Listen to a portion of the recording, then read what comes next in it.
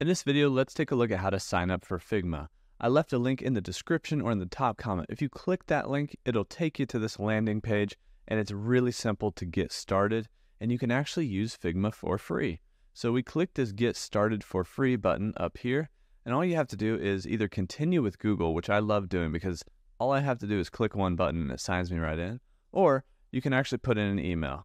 So let's try a new email I have, even if it's Gmail, or maybe you have a business email, and then you can just create some kind of password out here.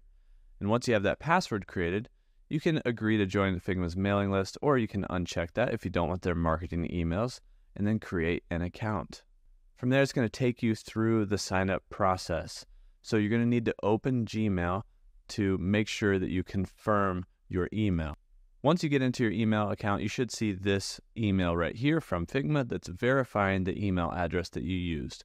When you click on that, it'll actually take you back to Figma and basically allow you to go through the sign up process. You can put in what kind of work you do, how you'll primarily use Figma. You can skip anything that's not required and just hit next. If you have collaborators, you can invite them here, but you don't need to do this. You can click Do It Later. You can in fact skip through all of this if you would like. And you can choose the professional plan, which gives you unlimited files, unlimited projects, shareable team libraries, and unlimited version history. It's $12 per month per editor. Or you can actually just use this for free.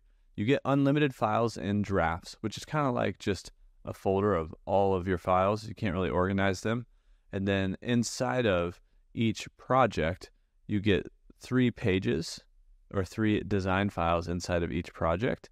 And then you can also use FigJam, which is like a whiteboard tool. And you can start for free. Now you can whiteboard or you can design with Figma. We'll get designing with Figma here, and it will take us right to the browser version of Figma.